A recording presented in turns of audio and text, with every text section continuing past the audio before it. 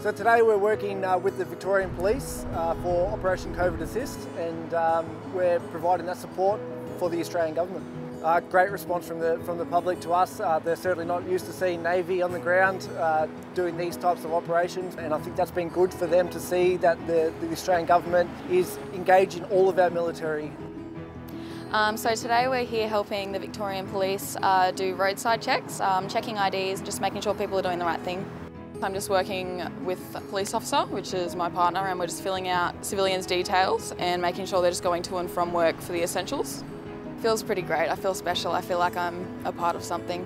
It's been fantastic working with the police, working with another highly trained professional outfit, working together, seeing how they do things, seeing how we do things, and seeing the similarities between the two has been fantastic.